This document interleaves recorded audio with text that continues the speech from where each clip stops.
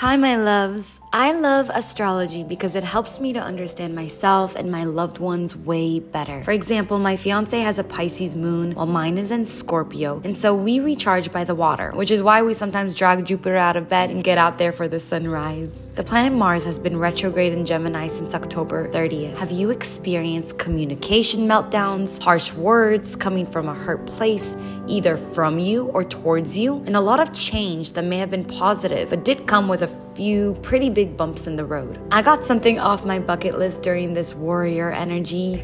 I feel very frightened and I don't belong here. I shot a gun. I hated it. I cried the second I held the gun.